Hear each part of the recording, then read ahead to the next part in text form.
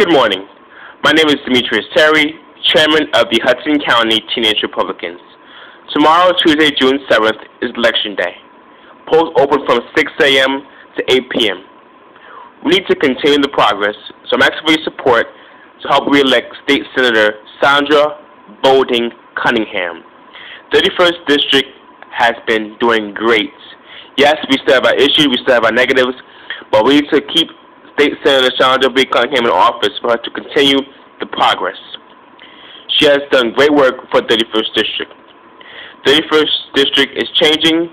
31st District is revitalizing. 31st District is doing good. And 31st District needs your support on tomorrow. Tomorrow, June 7th, please vote 1A for State Senator Sandra Cunningham for Senator. We cannot elect Bruce Austin to represent 31st District.